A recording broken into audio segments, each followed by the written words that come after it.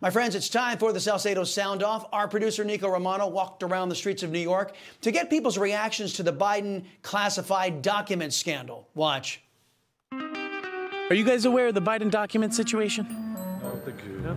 You don't want to talk about it? No. Does it bother you at all that President Biden at one point had illegal classified documents in his possession? It bothers me, but he seems to be more willing to cooperate than, say, Trump when he did the same thing. Oh, yeah, it's really bad. How does it make you feel? It doesn't feel good. He's a complete moron, Yeah. and so I don't think it was done deliberately because he does it to himself anyway. It doesn't upset me too much, but Trump took like 2 years and Biden took like 2 days. Do you think the FBI should raid President Biden's home as well? They need to. What's good for one, good for the other. Absolutely. Hell no, Why not? because he gave him the documents.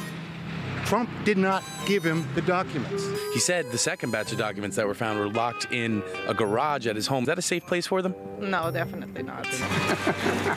The first batch of documents was found in UPenn, in a Biden think tank, which is largely funded by communist China.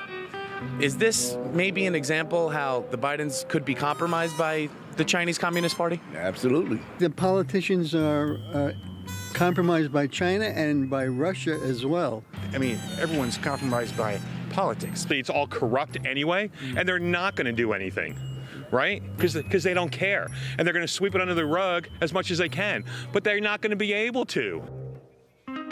Wow. A myriad response there. Let's